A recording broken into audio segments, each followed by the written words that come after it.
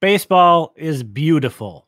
I mean, sometimes, if you're a fan of the Twins in 2021. This play was beautiful. Let's just stick with this play. This play is absolutely gorgeous by Luis Arraez. He also had 3 hits and 2 RBIs in a big win over Tampa Bay. Nick Gordon, he drives in not only the game-tying run here in the 7th inning, not doing a whole lot, just trying to go up the middle, which is kind of his mainly Nick Gordon's approach.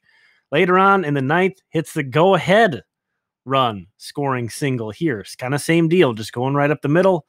Not a whole lot of exit velo on either of these balls. Nick Gordon, he's only got a 609 OPS, so it's not like he's lighting the world on fire, but a great game and so good to see out of him. Twins beat Tampa Bay. Charlie Barnes, who got really beat up with the Twins, he's back down in St. Paul, back down in AAA. He pitched 5 shutout innings for the Saints, only gave up 2 hits, only walked 1 batter, struck out 3, and his ERA with the Saints is now down to 3.93. This is a guy, again, probably not really major league ready. It was kind of a surprise to see him sort of thrust into the Twins rotation this year, but certainly you could see if he irons some things out, having a major league career. Austin Martin was back in the Wichita lineup after 3 days off to attend to a personal matter. So hopefully, good to see him back. That's hopefully a good sign that's whatever was happening is going well. Wishing he and his family the best. And he also got his 12th stolen base here. This was right out the gate in the first inning. So he was getting after it. And Jordan Balazovic was the starting pitcher for Wichita. He's been so inconsistent lately. Even kind of his starts that look good on paper don't look as good when you dive deeper into some of them. But tonight was very encouraging. We're going to see him strike out the side in order in the 4th inning here, but he threw 5 2/3 innings, gave up 6 hits, 2 runs, no walks, and 5 strikeouts in this outing here. And, you see there the breaking ball looking absolutely disgusting. So Jordan Balazovic, it would just be so nice to see him finish strong, especially with Yohan Duran being injured for most of this year, such a buzzkill on kind of the pitching pipeline.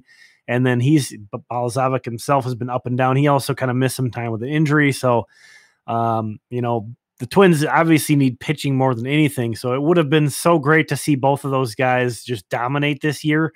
With that not happening, at least if we can get Jordan Balazovic finishing strong, with Joe Ryan, at the trade acquisition, and now Simeon Woods Richardson pitching again, if those 2 guys could finish strong along with Joe Ryan with the Twins, just would give you good vibes, much better vibes heading into the offseason than otherwise. So really nice to see him pitch well. Aaron Sabato, man, this guy, speaking of bright spots, he hits his 3rd home run in just his 11th game with Cedar Rapids. That also gives him 10 home runs in his last 25 games played. He just continues to be absolutely on fire and blast this one out of the ballpark. I wonder who lives in that house out there in Cedar Rapids that's getting home runs hit in their backyard constantly. That would be a report I'd love to read. Somebody do an article on the person that lives there.